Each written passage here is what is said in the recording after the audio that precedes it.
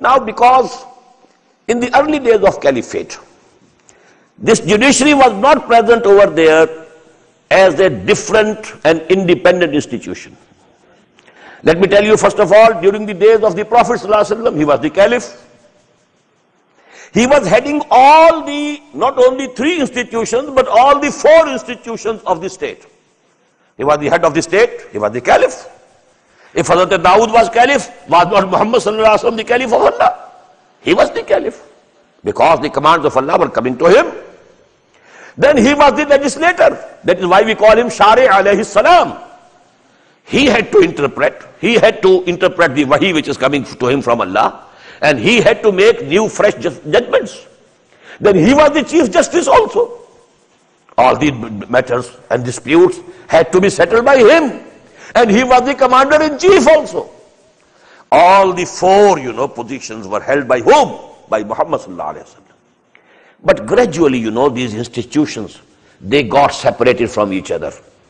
In the days of Hazrat Ali, we know that judiciary became independent, because Hazrat Ali radiallahu ta'ala anhu filed a suit in the court of Qadi Shureh, and his case was dismissed because he could not produce any witnesses to his claim except the son and the slave. And Qadi Shureh said, no, although we can't say that you are telling a lie, but it's a law. All Muslims are equal in the eyes of law. Here you are not as the caliph of the state. Here you are appearing as a Muslim, a citizen. Judiciary is higher up. And here whosoever is judging, إِذَا حَكَمْتُمْ بَيْنَ النَّاسِ أَن تَحْكُمُوا بِالْعَدْلِ. Now, because the witness, the testimony of a son or a slave who is owned by the person, it is not acceptable. If you have another witnesses, produce them. And Hazrat Ali said, no, I don't have any other witnesses. Okay, your case dismissed. And it was against a Jew. And the Jew accepted Islam, saying this, that this is the condition of the state. The head of the state, his claim can be dismissed in the state. So he became a Muslim. But these institutions now today, by the process of social evolution, and let us do justice to others also. We owe this to the Western nations. They have developed these institutions of the state. We Muslims gave them the light from the universities of Cordova and Granada and Toledo. We passed the torch of knowledge and light to them. And then we went to sleep. These people worked. The scientific development took place there. This electricity was not invented by any Muslim, but we are using it. This loudspeaker, these cameras, not invented by any Muslim, we are using them. In the same way, these institutions, they have developed. In principle, essentially all these things were given by the Muslims. These all things were given by Muhammad sallallahu alaihi wasallam to humanity at large. As Allama Iqbal says, Har kuja bini jahane rangobu, aanke az khakash beroyad arzu, ya ze noore Mustafa ura bahast, ya hunuz andar talashe Mustafast. Wherever you find something good, something noble, from which, the seed of desire, it grows up, you will see either this light has been borrowed from Muhammad sallallahu alaihi wasallam, or man is still proceeding and trying to reach where Muhammad sallallahu alaihi wasallam had taken the humanity 1400 years ago. Har koja bini jahane rangobu, aanke az khakash baroyad arzu, ya ze noore Mustafa ura bahast, ya hunud andar talashe Mustafast. So this judiciary now there's the Congress, legislation vested with them. Here's the executive. The president is the executive head. The executive machinery is under him. And here's the judiciary. And here's the constitution.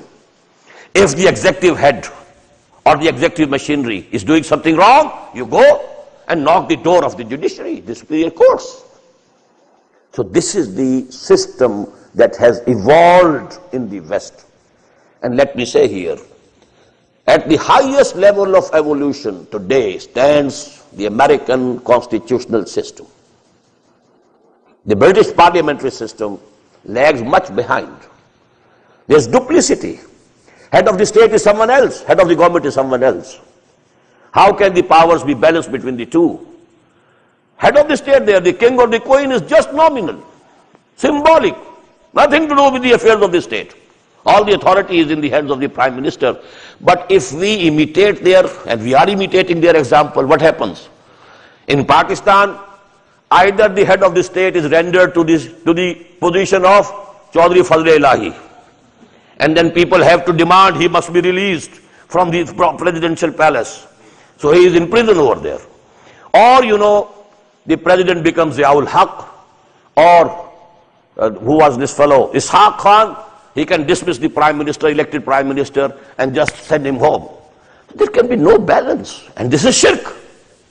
The authority at the head, at the top, should be held by one person. The same person, head of the state and head of the government. This is Tawheed, and actually they have gone there.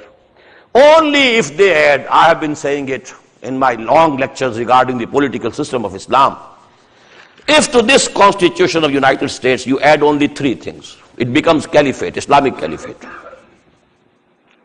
You add the objective resolution as we have in Pakistan, but there it is only theoretical, not practical. The sovereignty belongs to Allah. This should be the clause 1. Clause 2, no legislation can be done here at any level repugnant to the Quran and the Sunnah. Atiullah wa atiur Rasul. Absolute obedience to the two. And number 3, full citizenship of the state is held only by the Muslims. The non-Muslims, they are protected minority. Their lives, their honor, their belongings, they will be protected. They will have free hand in their personal law, in marriages, etc., etc., inheritance. They will be free to practice any religion they would like. But they will not be associated in the process of legislation, number 1, and at the highest level of policy decisions. They are barred from that. If you add these 3 things, it becomes the most advanced Khilafah on earth. But each one pill of this, is very bitter to swallow. We have not been able to swallow it up till now in Pakistan. So what to speak of United States of America? But we have to work towards that end.